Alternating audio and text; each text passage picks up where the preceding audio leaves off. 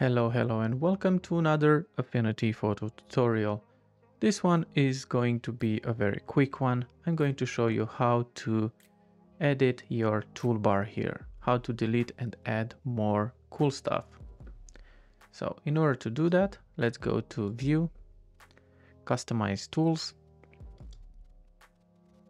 This window will show up and you can drag and drop here on your toolbar the tools that you want to add. And of course you can take some tools off, the ones that you never used, let's say. If you want to know what these tools are, just hover your pointer on the tool and you'll see what it does.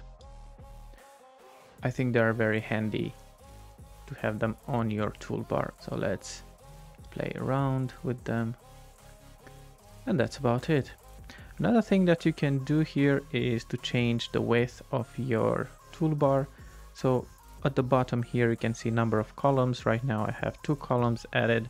You can add until 8 columns. So if you click the 8, you'll see it's going to create this small area. So you can hit close and there you go. This is your toolbar now. It's a fat toolbar. Okay, let's not shame it. Let's go back to customize. I prefer 2 columns.